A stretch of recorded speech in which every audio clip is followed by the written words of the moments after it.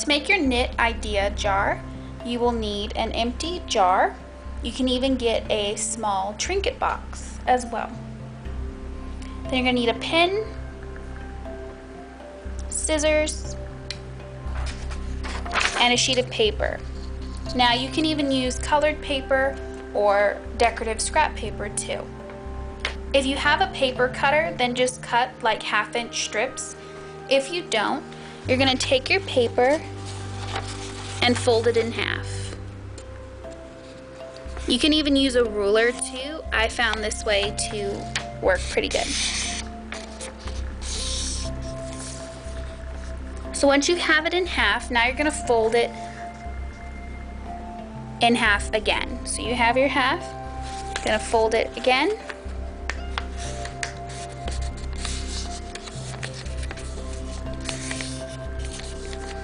Then once you got this, you're going to fold it again.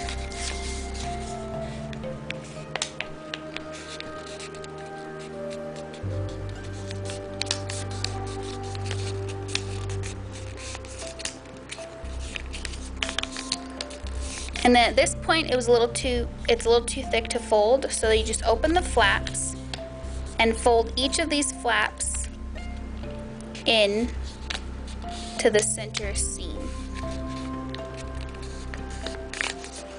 You can even just do the paper accordion.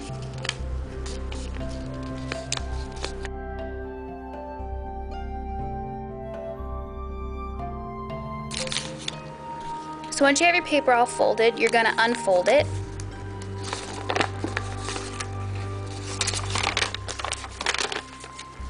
And as you can see, we have our lines that we're going to follow while cutting out our strips.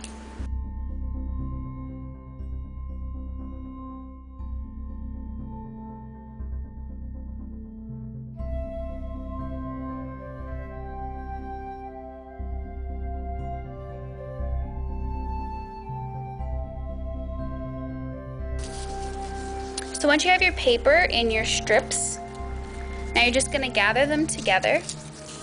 And now we're going to cut this into thirds.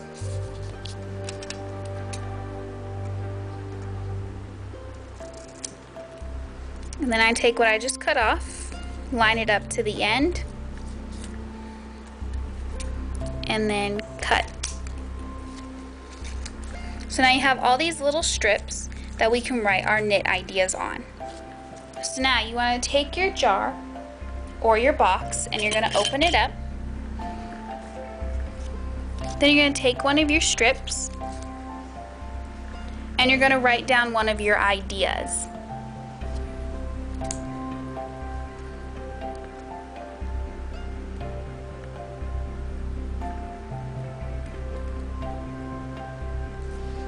Then you want to fold it in half and place it in your jar.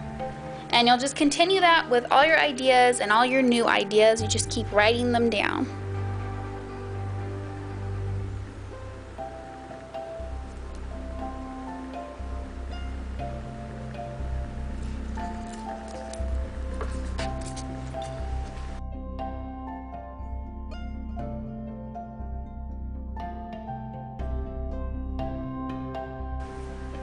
Then once you have it all full, you're going to place on your lid or close your box. And when it comes time to picking a project, you'll take your box, shake your ideas around, then you're going to randomly draw out a slip of paper.